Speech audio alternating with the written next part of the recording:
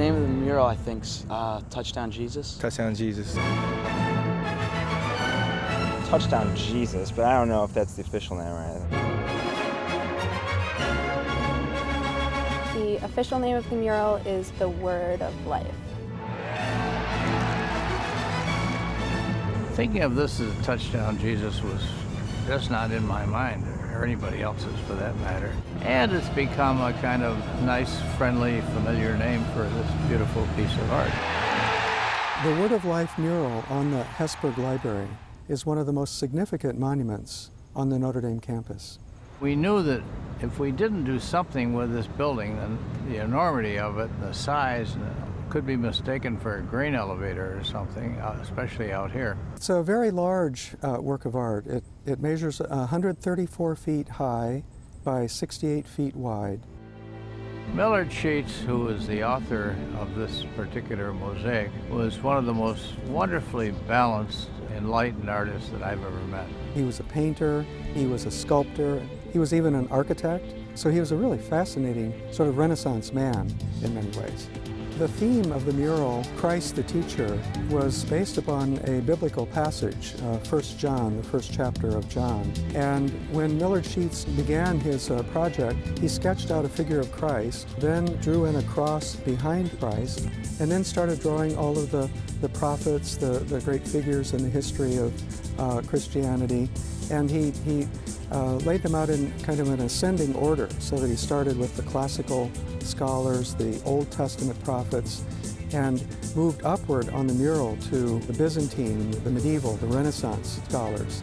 Christ is a very large figure that looms over all of them. It's like a kaleidoscope of personalities that make up the history of Christianity and pre-Christianity as well. It's very rich philosophically and theologically. Millard Sheets was very important for combining Impressionism with Cubism.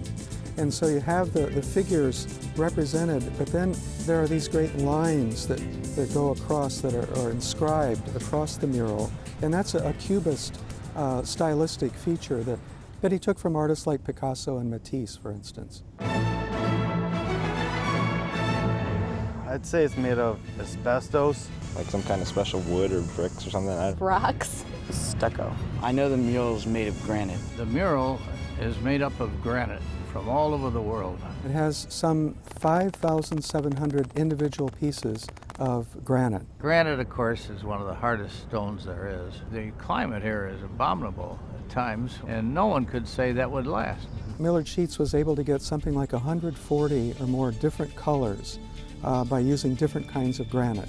And he had to go to something like 16 foreign countries and 11 different states in the United States to find all of the different colors and all the different types of granite. He told me once that you can't cut granite on the curve. At least that was the myth. He got these young, bright workers and said, I want these things cut on the curve and just as I've drawn them. And these guys didn't know you couldn't cut on the curve, so they did. I'd say the face of Christ is about 30 feet. 10 feet. 15 meters. The face of Christ is 9 feet tall. The head of Christ is made up of 115 different pieces of stone. That's one of the largest panels, and that's the most complex of all of them. He did the whole thing, first of all, in one single picture, if you will. A large-scale sketch of the final work is called a cartoon, and it's done at full scale, so that the pieces could actually be organized according to that cartoon. I don't know where he got the piece of paper that big, but he did. They had to spread them out on a big basketball floor just so he could see it. When they assembled the work on the floor, they put these stainless steel dowels and they coated all of it with plastic before covering it with cement.